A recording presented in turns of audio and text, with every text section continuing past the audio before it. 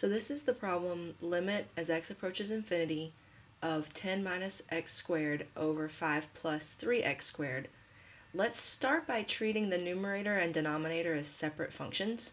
So if we have the function, for example, if f of x is equal to 10 minus 6x squared, what happens as x approaches infinity? Well, this is a quadratic with a negative leading coefficient. So it's going to have the in behavior of down, down. So that's going to approach negative infinity for the numerator. For the denominator, this is an exponential function. It has a positive leading coefficient.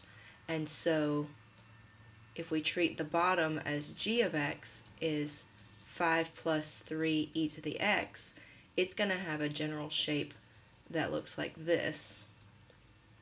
It's important to know what your function shapes are for these types of problems. So as x approaches infinity, the graph is going to go to positive infinity. So here we have the form of infinity over infinity, or negative infinity over infinity, which is an indeterminate form, but that means that we can use L'Hopital's formula, or L'Hopital's rule, on this problem. So using L'Hopital's rule, that means we can take the derivative of the top, and the derivative of the bottom separately. So let's rewrite our problem as limit as x approaches infinity. The derivative of the top, the 10 will go to 0, and then this term will be negative 12x, using the power rule, over, again, the 5 is a constant, so it's going to go to 0, and the e to the x is going to stay the same. The coefficient will just drop down, so that'll make 3e to the x. And those are just general derivative rules. And also keep in mind that I took the derivative of the top as an individual function and the derivative of the bottom separately as an individual function, and I didn't use the quotient rule because I'm using L'Hopital's rule to take this derivative.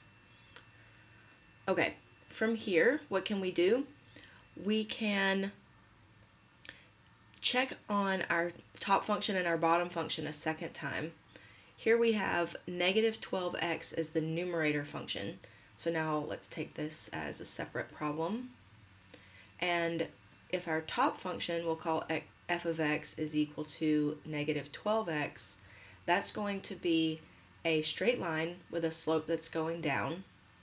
So that's going to, as x approaches infinity, or goes to the right, the function will go down to negative infinity.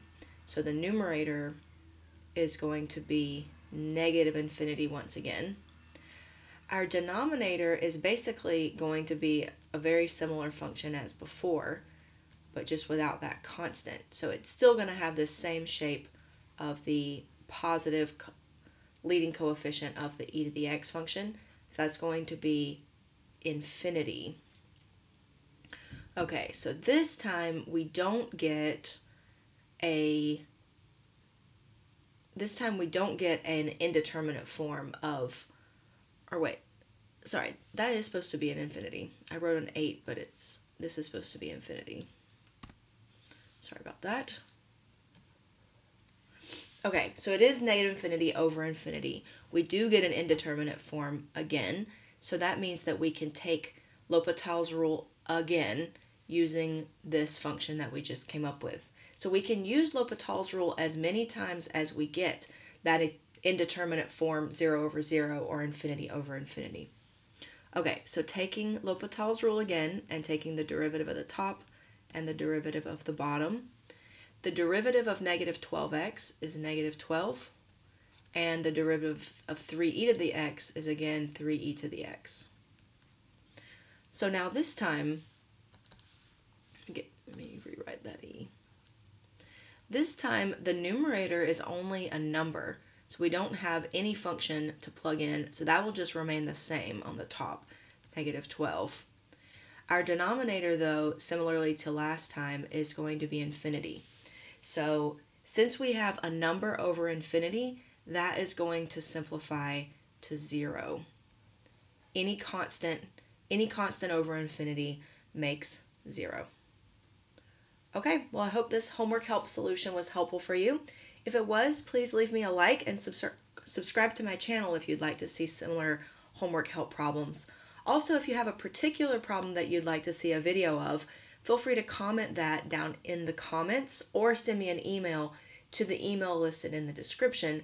I'm making videos like this all the time, and that would even help me to figure out what questions that my students are most wanting to see homework help videos like this for. Okay, well, thanks for watching and happy studies.